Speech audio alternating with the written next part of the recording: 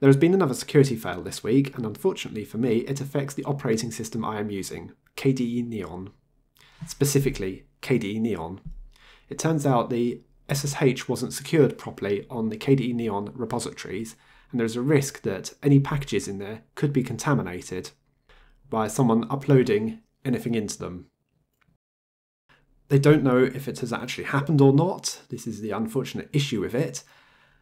New packages have been updated into the repositories, so yes, you can now have fresh packages that should be uncontaminated, but the risk is, has anyone put anything like a rootkit in there?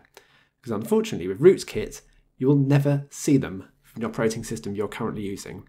For example, if you went into the terminal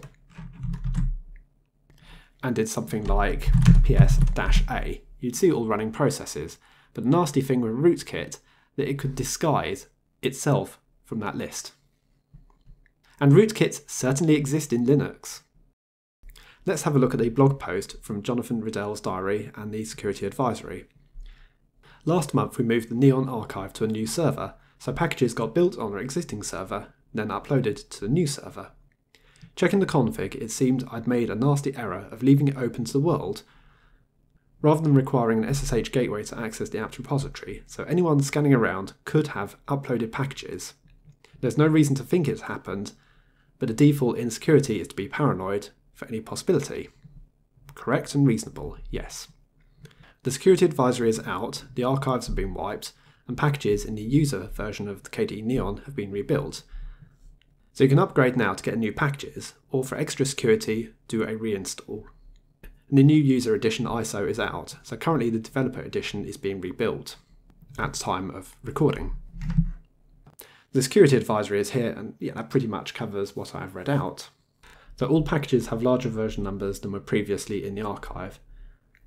Okay, so that's correct, so the apt package manager will pick up the new versions. As we can see from the website at time of recording, the packages are currently being rebuilt in the developer edition. So just how big a risk is it with having, like say, an SSH port exposed to the world? Well, unfortunately, there is this search engine called Shodan, which is the Google of finding devices on the internet. Not owned by Google or anything, it is as simple as Google.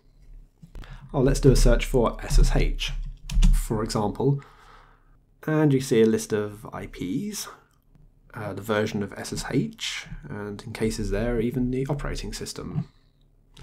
So that is just one example, and I think I actually have to sign up to get more results. Yes, I do. I think I did some time ago, but I can't remember what my ID was. So to summarise, it was an issue with the security of the KDE Neon repositories. It has nothing to do with the open source nature of Linux, and it does not affect any other Linux distribution, just KDE Neon.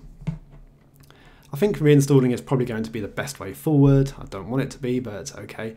If you're going to go down that route, then I recommend you just back up your documents data onto another hard drive, reinstall the operating system, and then import your data back in. If there are any rootkits hidden within that data, it does not matter because it will not be active upon a new reinstall of the operating system. And if there is anything hidden there, well, you may have a chance to see it on a new install. So, that was the issue with the KDE Neon repositories. Thanks for watching. I'll see you all later.